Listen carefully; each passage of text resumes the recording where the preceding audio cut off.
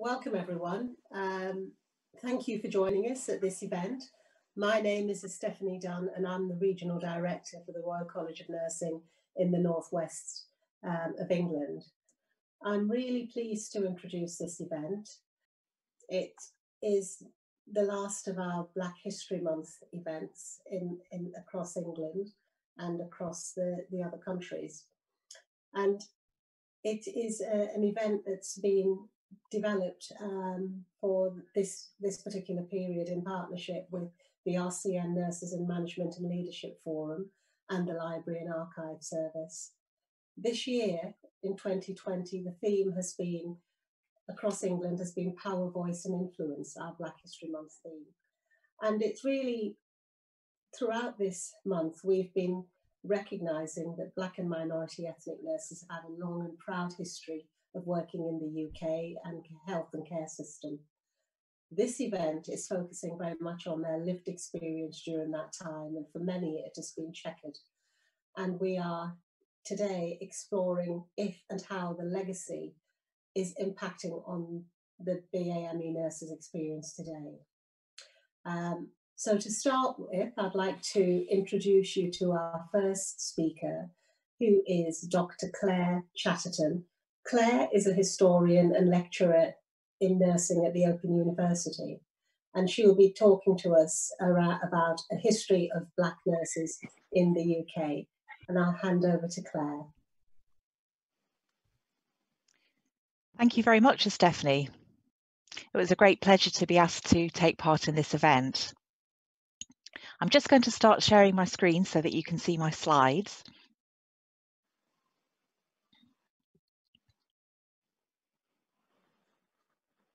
Hopefully they're up now on the screen for you. So to begin, I'm going to first of all talk about a nurse that until recently I hadn't heard about, but thanks to the work of the RCN Archives, the story has started to be told.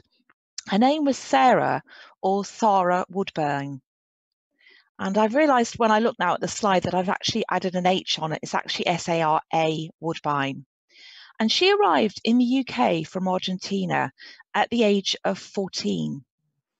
She worked in the linen room of the Western Fever Hospital, and being very keen to become a nurse, was able to secure a training place at the Croydon Infirmary, where she came first in her final examination. And then following her training, she became an assistant nurse in a fever hospital. The reason her story has become known is that it was featured in the Nursing Record and Hospital World journal, which was later to become the British Journal of Nursing. And in October 1898, as you'll see, a plea for equality was made by the writer of the article about her. And in this article, they recounted her story, but they also recounted the problems that she was experiencing having qualified as a nurse at the top of her class in finding suitable employment. And not just in finding employment, but in also acquiring promotion. And in the letters page of the Nursing Record, there was initially an unpleasant response. And it could be argued that trolls, as we call them today, were very much prevalent in the 19th century too, in a different guise.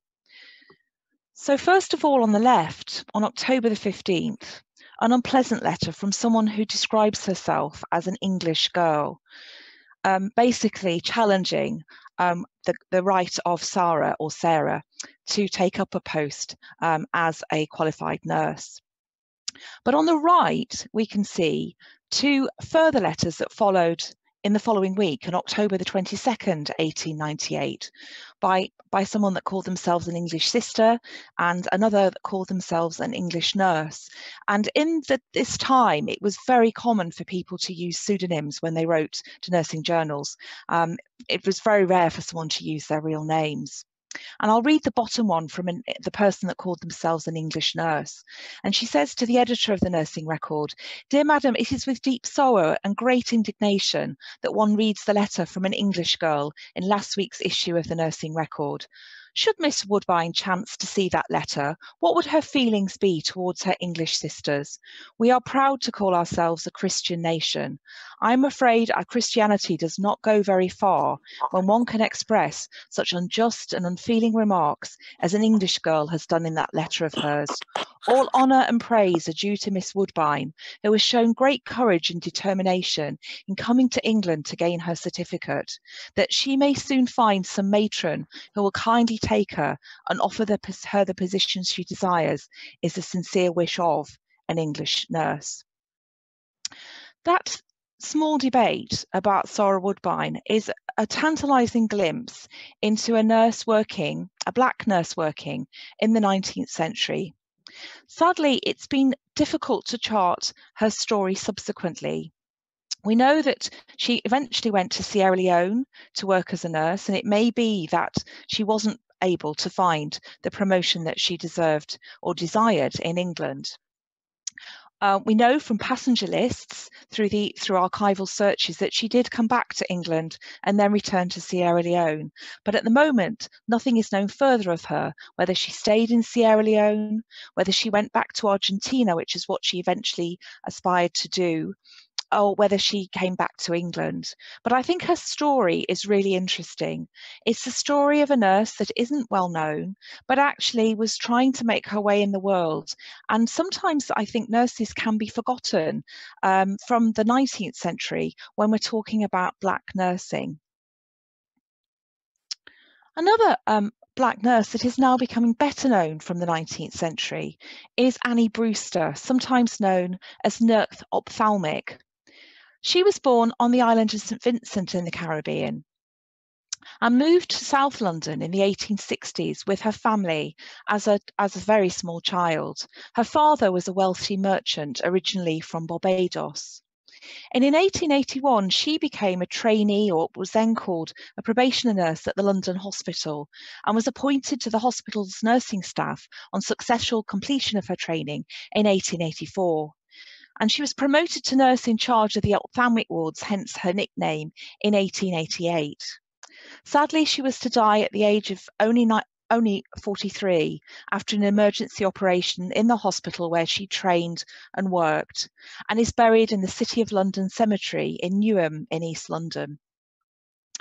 On the 17th of November 2018, she was one of a number of figures whose photographs were projected onto the facade of the former Royal London Hospital building in Whitechapel to mark the 70th anniversary of the NHS.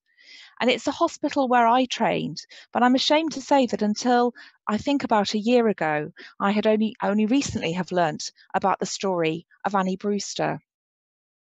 This is the testimonial that Eva Lucas, the famous matron of the London Hospital, wrote about Annie Brewster. She said of her, she had spent the best and happiest years of her life at the London Hospital. She was with us for just over 20 years, nearly 14 of which have been spent as the nurse in charge of the ophthalmic wards.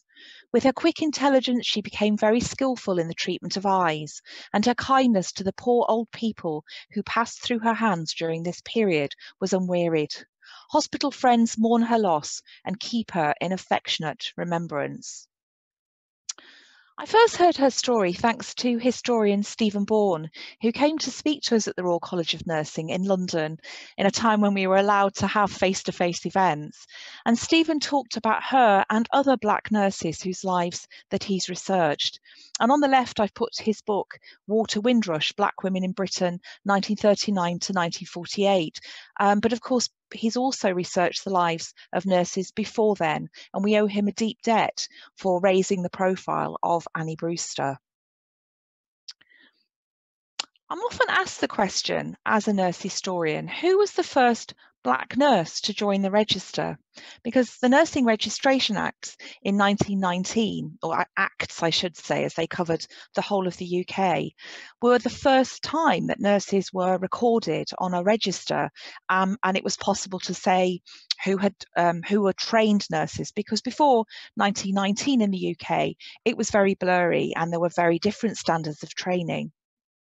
Unfortunately, the register does not record ethnic origins, so it's very difficult to tell who was the first Black nurse to register. And this is a board that came from the exhibition that we did in the RCN Library and Heritage Centre. And this tells the story of Eva Lowe. We know from the Nurses Register that she did register in 1935 in London. We also know that she was rejected many times before finding employment, receiving very vague and unsatisfactory excuses for her rejections.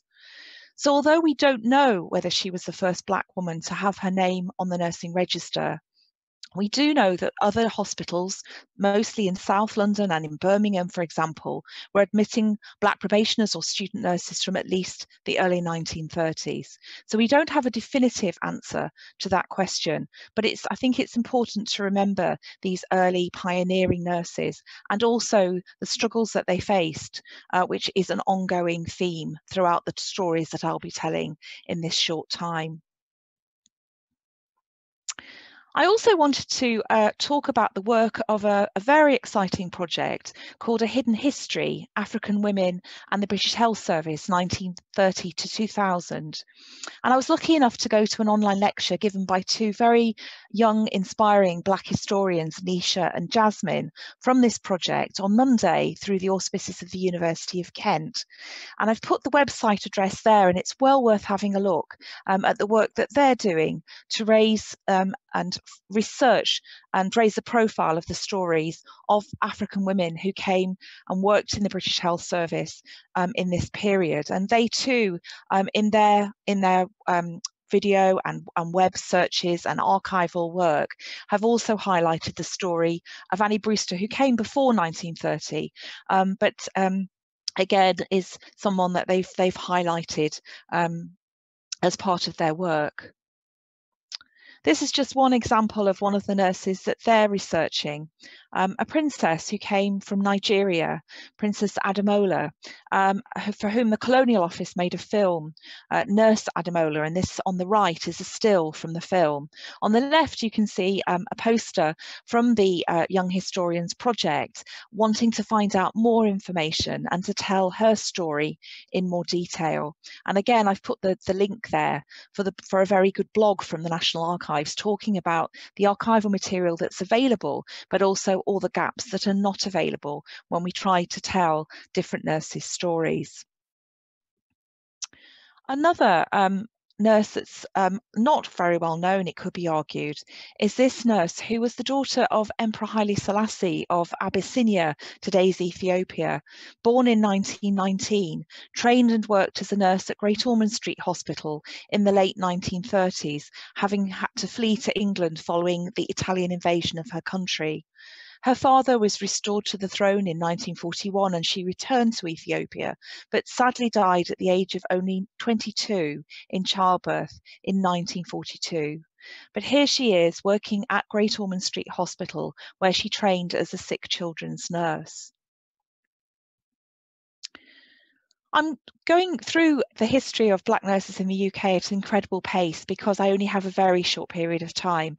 And I'm very conscious that there's a very, very rich history. But what I'm trying to do through these stories is raise the profile of Black nurses, which is something that has been happening over the last few years, but something that definitely needs to continue to happen.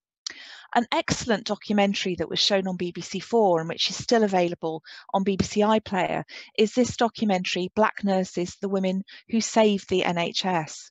And in this, we hear from over 18 nurses and midwives who came to the UK from what we now would call the Windrush generation that came after the inception of the NHS in the UK in 1948, often in response to advertisements from the British government, who were desperately needing nurses to come and work in the fledgling NHS, as there was a crisis of recruitment, which continued in some of the specialities throughout the 1940s, 50s and 60s, and shortages of nursing is a common theme in nursing history. On the front there, we can see one of the nurses from the project, Lynette, and there are more nurses that I've just highlighted here, but I wasn't able to get all 18 on the screen. But their stories are fascinating and need to be told. But again, when we listen to the stories of the nurses who have come from overseas to work in the NHS, and also nurses who are second and third generation, we can see and hear themes that are ongoing, which I will pick up again in a minute. But I'm also conscious that many of these pictures and stories are of women nurses, and of course male nurses too, from overseas and from the Black British population, have given an immense amount to nursing. This is one nurse that we have a recording of in the RCN archives, Steve Kimata, who came from Kenya to work in the British National Health Service. And he says, and this is a quote from his oral history interview, "I was amazed to see trees didn't have any leaves because I thought, oh my God, I thought they were all dead. But obviously I was told it was winter. I had never seen snow on the ground apart from the top of Mount Kenya when I was a boy and Mount Kilimanjaro. We lived near a place where you could see both mountains. There wasn't a single Kenyan in the hospital. I was the only Kenyan, although there were people from the West Indies, Dominican Republic, but I didn't know where that was until afterwards."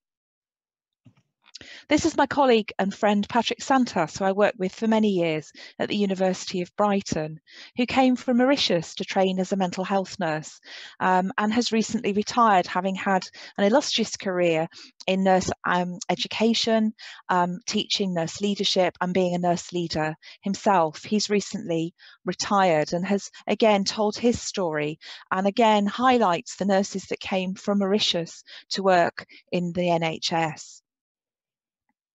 And here's a member of RCN staff until relatively recently, Bernel Basu, the regional director for London. And here he is with some of the nurses from and members of the Royal College of Nursing History of Nursing Society, of which he is a member and a great supporter. So I feel it's important to also acknowledge the contribution of Black male nurses as well in this very, very brief overview and run through Black nursing history in the UK. But when we look at the narratives of individual nurses and the research and the oral histories that have been done, there are themes that run, I think, throughout, from the early nurses working in the Victorian era through the 1930s, into the Windrush generation and into the present day. And of course, Yvonne Coghill will be picking up on these themes soon. But one of the things that I think is important to highlight is the impact of racism, of prejudice and of discrimination on nurses' lives, Black nurses' lives. And there's been a lot of talk in the literature about the colour bar, something that isn't defined in law, but is an example of a discriminatory practice. And here from the 1930s, there is an example from the Keys, which was the official organ of the League of what was then called Coloured Peoples, where the Manchester hospitals were in a communication with as the president of the League. And you can see there that there was a matron's letter, the matron was Lucy Duff Grant, saying quite categorically, we have never taken coloured nurses for training here. And that was in 1937. And then a letter from the chair of the board saying that although the question of admitting coloured nurses was discussed in 1932, no decision had been recorded.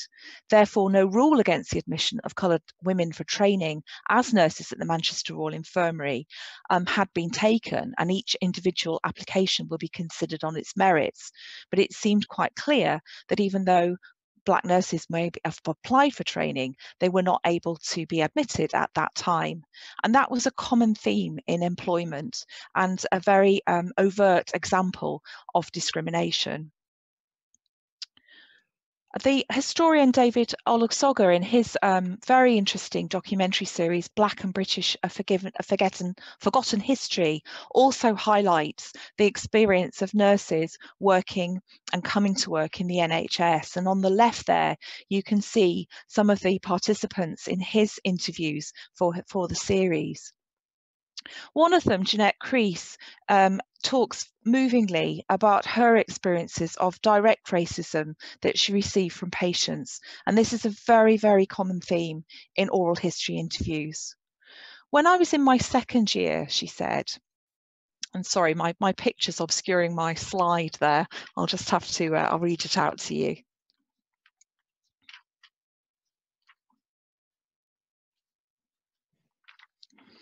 When I was in my second year, and this patient said, when I was going to wash her, she said, "Take your black hand off me." And she said it with such venom that I just rushed to the toilet and cried. But that was so hurtful, I found it extremely upsetting. And that is a very, very common theme, sadly, in oral history interviews of Black nurses in the UK. Jean Gay, who was interviewed on the Black Nurses documentary, a psychiatric nurse, told a very distressing story of how she was attacked by a group of what were then known as teddy boys. About 10 of them, she said. They knocked the fish and chips out of my hand. I remember being pushed and kicked and so on.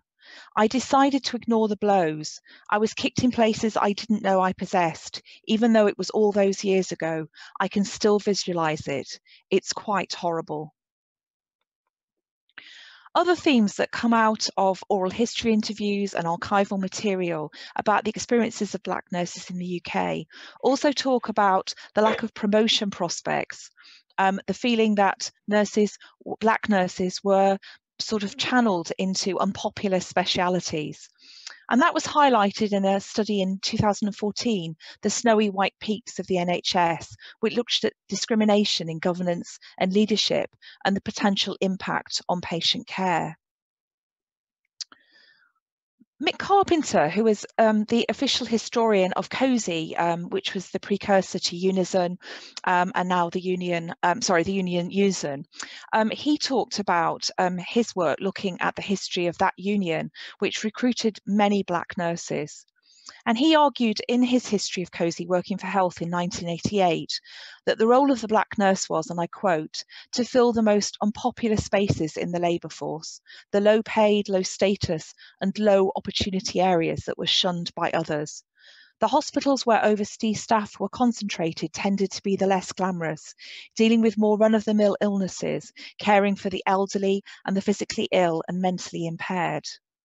And in 1961, he found a survey in the Oxford region found clear disparities between the proportion of nursing students in teaching hospitals.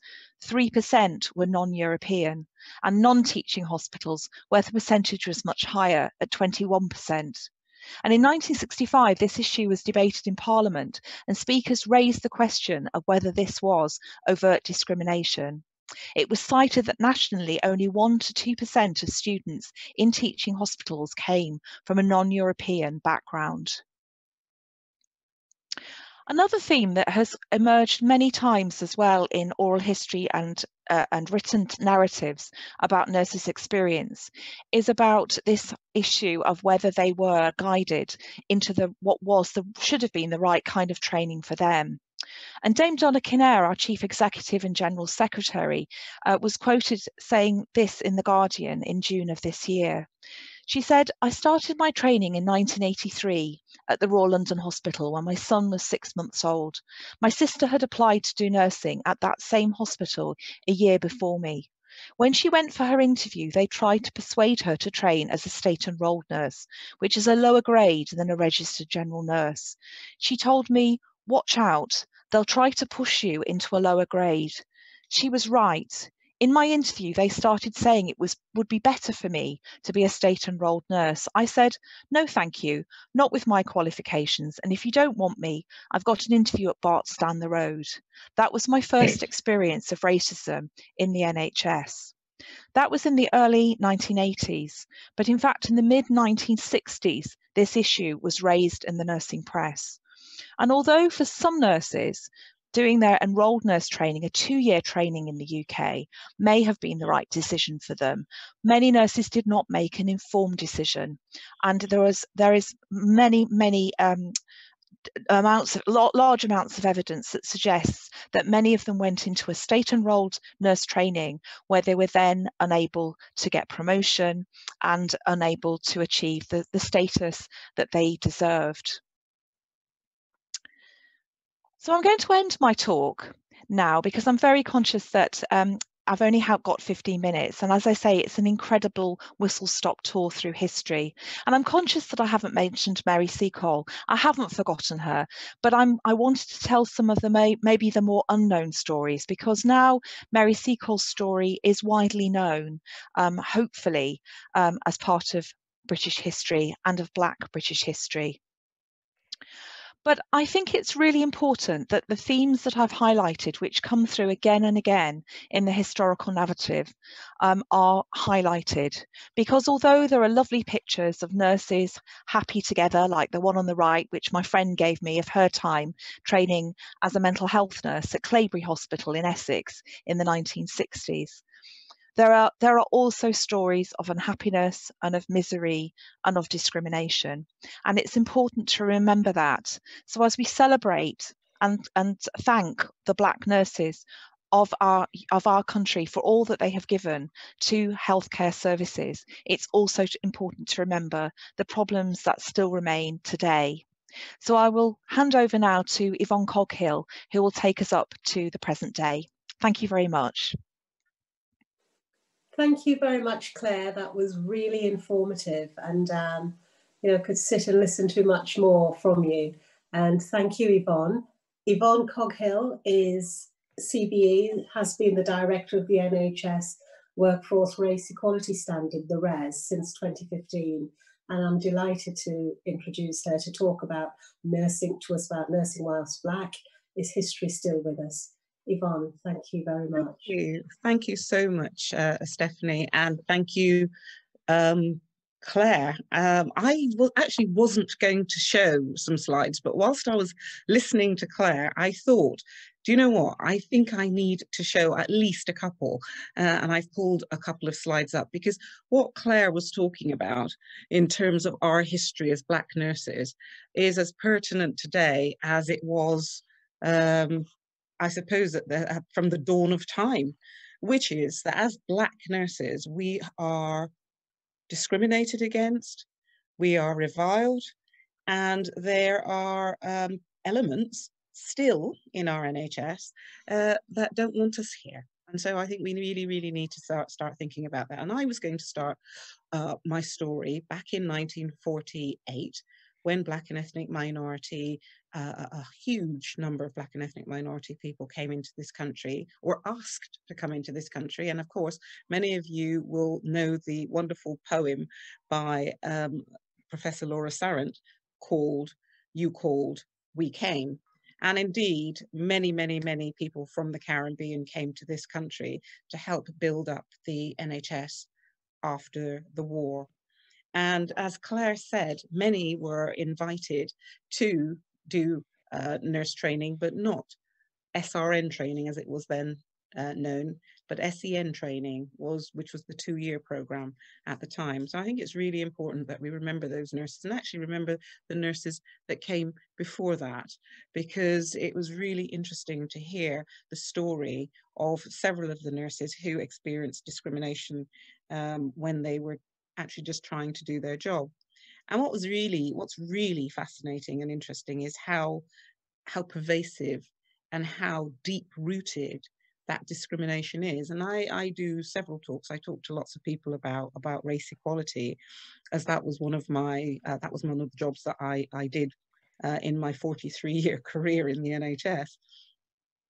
And I think that, you know, this thing called discrimination or racism or whatever you want to call it is something that I would say is probably the most successful initiative the world has ever put into place, because it is self-sustaining, and it has been self-sustaining for the last 400 years, where people believe that there is a hierarchy in terms of what good looks like and what good doesn't look like. And nurses, we get caught up in all of that. And just to show you, and I will share this very quickly if I can find it on my computer, which I cannot at the moment, unfortunately. I tried to pull it up before and it was there, but it's just, sometimes it just doesn't materialize and it's not coming up on the screen. So I'm sorry, I'm not going to be able to share that with you. No, it's gone. But what I was going to show you was how Black and ethnic minority nurses today in 2020 are saying that their experience is not very good at all. And we know that we have 20% of our workforce are from non-white backgrounds, and indeed the NHS could not function without nurses from all over the world. And we're constantly recruiting nurses from all over the world to come and work in our NHS. And I was talking last night to a group of nurses from Canada, and they were saying exactly the same thing. And I talked to nurses in America, and the thing that we experience here as Black nurses is still very present. So what I was going to talk to you about was my own personal story and how I started my nurse training back in 1977. And I think at the time, and that was 43 years ago, I didn't recognize or realize that discrimination and racism was in the health service. I wanted to be a nurse, and that's all there was to it. And when I was rejected to do my nurse training from Guy's and Tommy's and Bart's in the London, I didn't for 1 minute think it was anything to do with the colour of my skin. I just thought, well, you know what, I didn't get in. And I was very lucky to get do my nurse training at Central Middlesex Hospital. And at that time, there were a lot of nurses from the Caribbean working at Central Middlesex Hospital. And we had nurses there who were nursing officers, clinical leads, and so on. And in fact, our nurse tutor, the lead nurse tutor at the time, was a chap called Mr. Adigan, who I suspect some of you will have heard Elizabeth and Ionwu talk about, because he was actually the chief or the lead tutor in the School of Nursing back then. And I have to say, my career as a Black nurse in the NHS actually was fine. I thought I didn't have any problems or difficulties or issues, until I wanted to become a director of nursing. It was when I wanted to become a director of nursing that I found that despite applying for lots of jobs, it wasn't possible for me to become a director of nursing. And in fact, to this day, it is to my regret that I have never been a director of nursing in the NHS, simply because after 5 attempts to become a director of nursing, I gave up. And at the time, I didn't realize that it was anything to do with me per se. I thought it was, no, I didn't think it was anything to do with the system, I beg your pardon. I actually thought it was to do with me. And I was constantly told that, you know, somebody else was better than you on the day, and this is what you need to do. And I went off and I got my first degree, my second degree, a third degree. But still, I wasn't good enough to become a director in the NHS. And what that did to me was make me incredibly angry and resentful and depressed and unhappy. And I just wanted to leave the service because it didn't want me. And I just felt, you know, it doesn't want me, and I am not going to stay around. What I didn't know at that time was that this was happening to hundreds, if not thousands, of other Black and ethnic minority nurses, because today in 2020, we still have the majority of our nurses of colour at band 5 and a few more at band 6. And then it actually gets it's like a ski slope. It goes down and down and down until you get to VSM, where there are now only 15 chief nurses from Black and ethnic minority backgrounds in our NHS. So, but at the time I wasn't aware of that. And I think that I think for lots of us who are working in our silos, we don't understand or know how it feels for the rest of the service. So after that, I became, as I say, sour, bitter, and very, very twisted. And I was lucky to be picked up by the then Chief Executive of the NHS, Nigel Crisp, Lord Crisp as is, and eventually worked with Christine Beasley, who was the Chief Nursing Officer at the time. And I was fortunate enough to be able to get to where I wanted to go, but not in a nursing role. I became the Director of Workforce Race Equality, which was taking a sideways step, but also always having nursing and nurses and nursing at the back of my mind. And I think that, you know, talking about the past and how it was in the past, and how, you know, 15 years ago, we only had, you know, 12 executive directors of nursing from non-white backgrounds, and today having 15, we can see how slowly things are changing. And it's what I said earlier about how this thing called racism and discrimination is so pervasive and so deep-rooted. And it's very, very, very, very difficult to actually root it out, and for society to become the equitable society that we all say we want it to be. And if we all said we wanted to be you know, a fair and equitable society, the question people have to ask themselves is why it isn't like that. So my story is quite an interesting one, because, as I say, I took a sideways step. I think the interesting thing now about nurses and nursing particularly, we are in a situation where we have thousands of nursing vacancies, nearly 45,000 nursing vacancies. We're in the middle of a pandemic, and our Black and ethnic minority nurses, our nurses of who are not from white backgrounds, are at the forefront of the fight against the pandemic. And that's because most of them are at the coalface. Most of them are in jobs where they have to work directly with patients. And obviously, as a consequence of that, they are going to be facing the viral load much more than other nurses. And as a consequence of that, we know that we've had a disproportionate number of our non-white nurses succumbing to the virus and actually dying. And I'm not sure that people have made the link as firmly as they should about why that is, and how discrimination comes into some of that. There was an epidemiologist last week who put out a report saying that he doesn't think that race is an issue. We should focus on housing and other issues. The fact is that people are in poorer housing as a consequence of their ethnicity.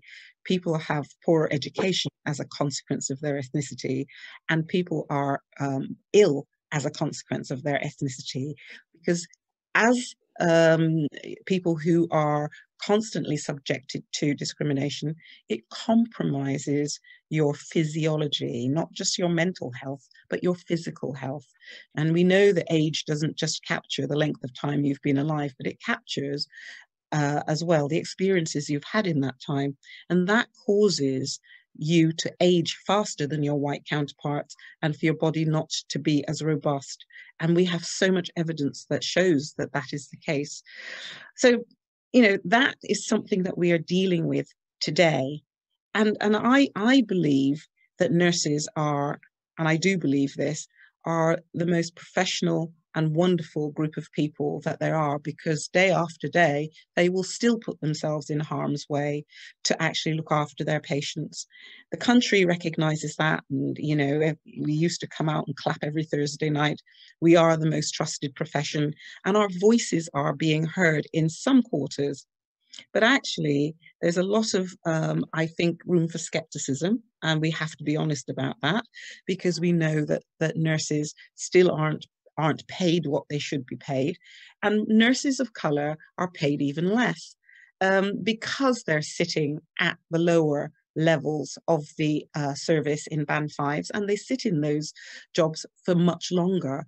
When it comes to their retirement, they obviously are going to get lower levels of pension. So all of this matters for people from Black, Asian and minority ethnic backgrounds in terms of how they are viewed and how they're treated. And it seems to me that that treatment hasn't changed very much. It's different, to being called all sorts of names, and that awful story about that poor woman being beaten up and kicked and her fish and chips thrown all over the place, and, you know, saying, you know, get your black hands off me and all of that. It's changed. But actually the impact of how it manifests itself is very much the same. And I think it's really important that we as nurses, all nurses from all backgrounds, support each other in making sure that discrimination does not happen. And I think that that is something that we are not particularly good at, and we have to start to become better at that, because the NMC data shows very clearly that the people that refer their colleagues to the NMC, or nurses to the NMC, and these nurses are disproportionately from non-white backgrounds, happen to be their fellow nurses and colleagues, as opposed to it being patients. So that's something that we really need to think about, and something that we have to think about how we actually manage that and what we actually do. I mean, to the future.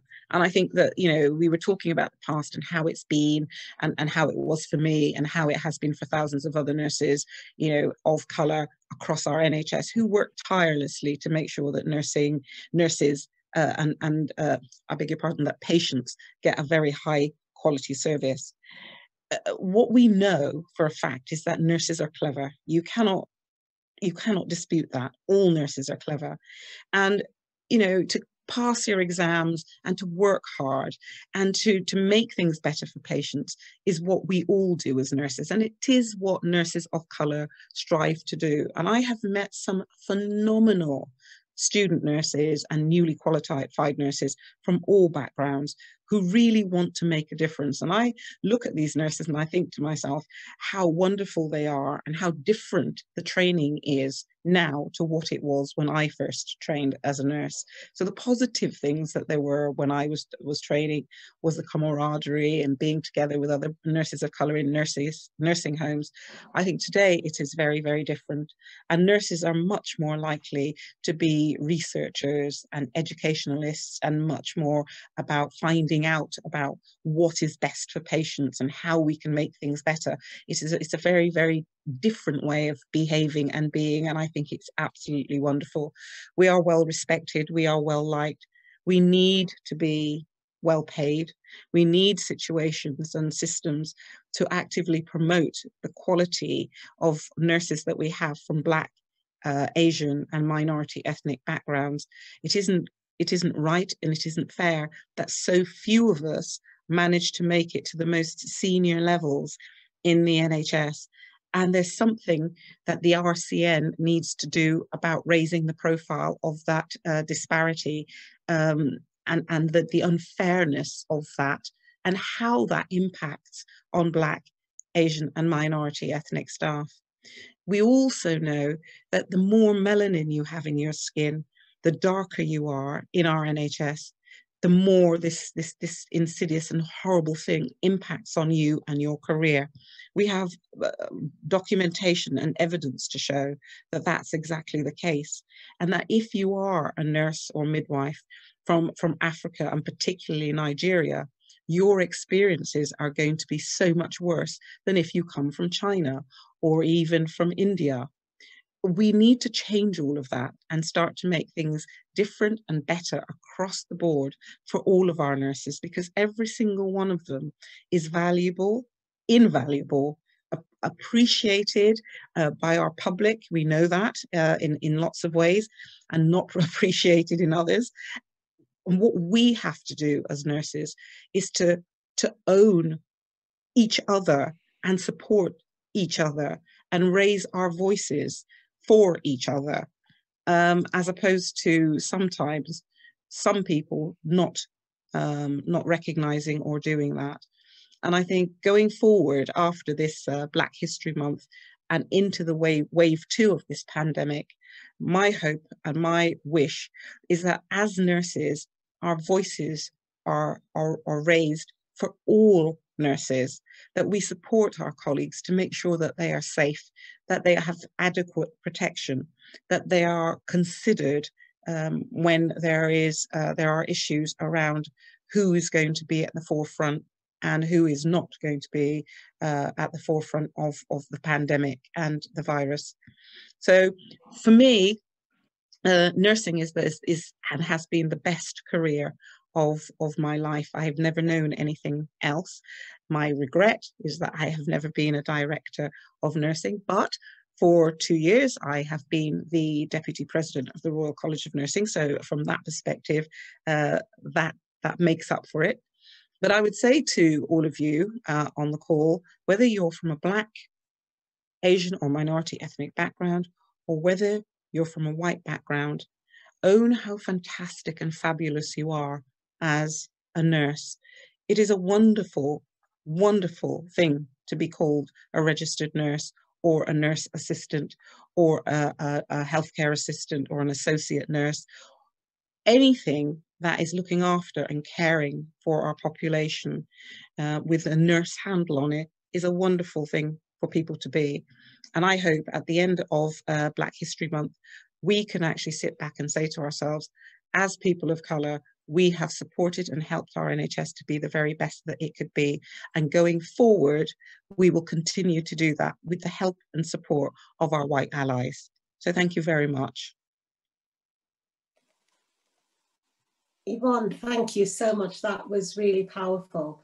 And I think, you know, difficult listening, and it really just dovetailed very well with Claire's history. So clearly history is still with us. So thank you for sharing that. Very well. I think it has been for me a really powerful event. Lots of learning, I think lots of challenges thrown down by both Claire and Yvonne. And I think, you know, as individuals and as an organisation, we have to rise to those challenges, and we have to accept individual and collective responsibility for some of those changes. It's not enough to stand by and watch what's going on. No room for bystanders. We actually need upstanders and people being allies, like you say.